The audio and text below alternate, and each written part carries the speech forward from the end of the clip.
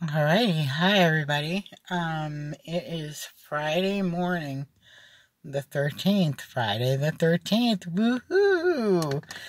Lucky day for some of us. I just pulled in my driveway, and man, how many ways can Lyft find? I mean, every time they redeem themselves with me, they find another way to burn me somehow. And I'm sure everybody else is the same. Okay, so what I want to talk about is the pros and cons of keeping your Lyft app on. In other words, staying available when you have a rider and you're on a ride.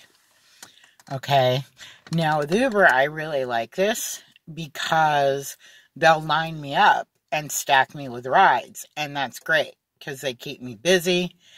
And the difference is, and you all know it because it's happened to everyone, if you stay on your app when you have a rider with Lyft, if you don't turn on your last ride, they will hit you with another rider in your queue. Okay, but the way they're paying now, that's not working.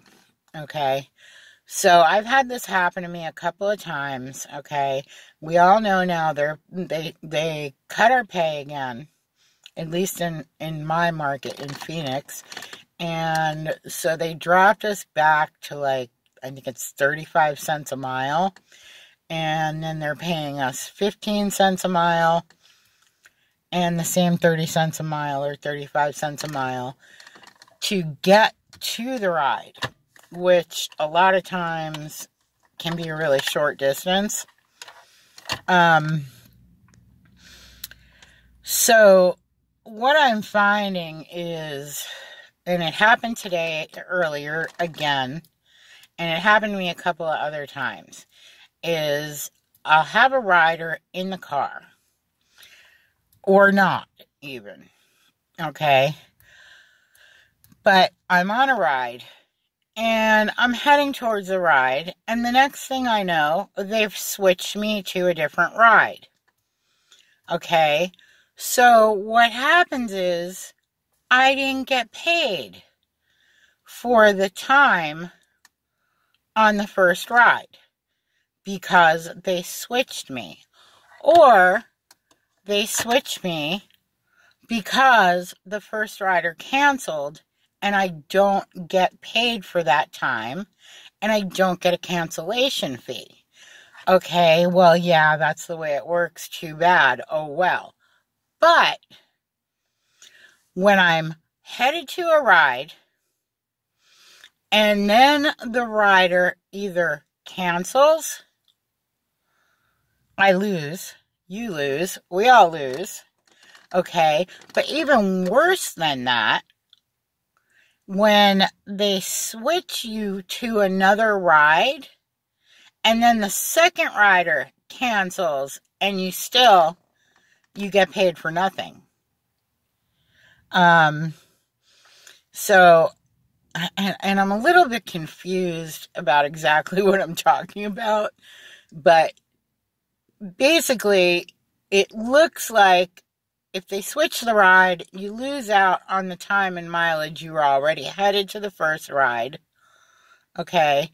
And then if it's because of a cancellation, either on the first ride or the second ride that they switch you to, you don't get to cancel on it. Today, after what happened, I was on a ride and they switched the ride, but the second ride canceled, okay? So I didn't get paid on either one. And then after I was clear and didn't have a ride on my screen, I see my text and I found out the first rider got canceled. Okay, so you got to watch that. Because either way, they're finding a way around paying you on the first ride when they switch you to the second ride, and they're not paying the cancellation fees. I know on these rides that it's more than 2 minutes. And I don't know, maybe Lyft is different. Maybe Lyft is 5 minutes and maybe I'm not getting paid, but because it's not 5 minutes. But there's something fishy. Because again, you know, you're headed to a ride, you're going to the ride for 3 or 4 minutes, you're on your way, a lot of times you're halfway there, and they'll suddenly switch your ride. Okay, so you're not getting paid on the first ride headed there. So basically what they've done is they've wasted your time because they're supposed to be paying you on the way there. Now on the flip side of the coin, as long as they're not canceling and switching rides on me, if Lyft keeps me moving from ride to ride to ride to ride without a lull time in between, I think I'm probably coming out ahead. But it's hard to tell. If they keep me moving, what that means is they're paying me all the time.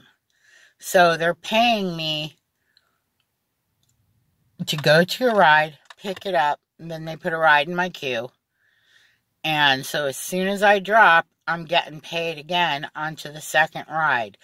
And that works out as long as they're not switching rides on me or you, or canceling rides on me or you, that works out. But here's the thing with Lyft is I find I can't trust them. I mean, at least I know what to expect from Uber and what they're going to do. Okay? And if they're going to pull something, they're going to pull it to my face and your face. But Lyft is really covert about those things. You know, it's just, it really sucks. And so I'm just saying, watch out, pay attention. And, you know, just also another little bit of information is, if you go down to the hub and you complain, you might get some cancellation fees. But otherwise, just trying to deal with them is just a nightmare. Because they take days to get back to you, if they get back to you at all. In fact, they've never gotten back to me when I've sent in an email. I always have to go down there if I want or need something from them. And if you watch the last video, you are aware that they burned me on the destination filter coming back from Tucson twice. But of course, as soon as I got back into town, I got Uber telling me I got to take a picture of my face, and I'm doing 75 on the highway, so I was going to have to pull off the exit to do that. In the meantime, Lyft got a ride, and guess what? The ride went right by where my destination filter had been trying to take me, that they turned off. But anyway, yeah, so I'm going to go in the house. My dogs are probably wondering, what is she doing sitting in the driveway? We want our treats. So I'm going to say goodnight. Please like and subscribe. Thanks for watching and all that stuff.